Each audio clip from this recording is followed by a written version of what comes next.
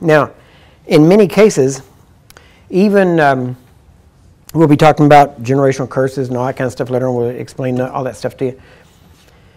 But generally speaking, a person can, sickness and disease can come through weakness of the body somewhere.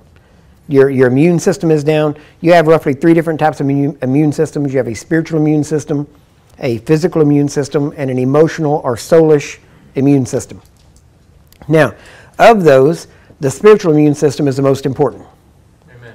You can have a strong spiritual immune system, meaning you're full of the Word of God, you believe the Word of God, you act on the Word of God, you believe the Scriptures that says nothing can by any means hurt you. You just believe the truth, right? You have a strong spiritual immune system. Now, based on it, you can go through a lot physically, and your body be just broken down for various reasons, and you still not get sick because you have a strong spiritual immune system. Why? Because it's the most important.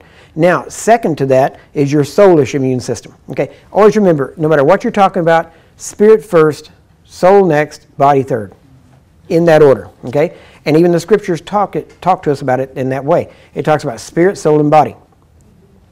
The spirit is most important, the soul is next, the body is last. Okay? So your spiritual immune system is the most important. Your soulish immune system, which means simply this. And I'm just going to put it in blunt terms. You have a positive, strong outlook on life. I'm not just talking about psychology and that kind of stuff. I'm just saying, when I say a strong, positive outlook, what that means is you don't allow yourself to worry. Okay? Worry is meditating on fear. Amen. That's all it is. Now, when you meditate on God's Word, you don't go into worry, you go into faith. So if you meditate God's Word, you're going to be positive. That's what's going to come out of you. But now meditating on God's Word has nothing to do with your spirit. It has to do with your soul. That's why you meditate. You meditate with your soul, not your spirit. Okay? And you need a strong soul immune system.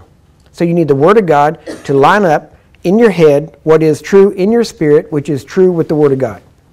And when you get those lined up, if you have a strong spiritual immune system and a strong soulish immune system, your body can't do anything but stay well. Honestly, I mean, you can wear it down, you can break it down, and it's amazing. It will repair itself.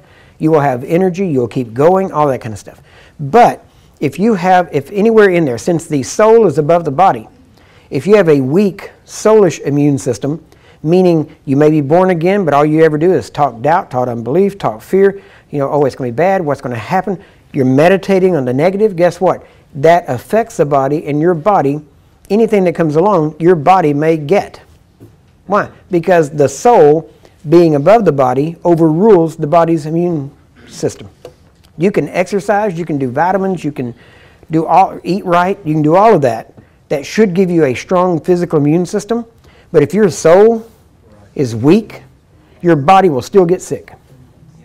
Right? So in those 3, you need all 3 to be strong, but the main ones is the spirit, then the soul, then the body.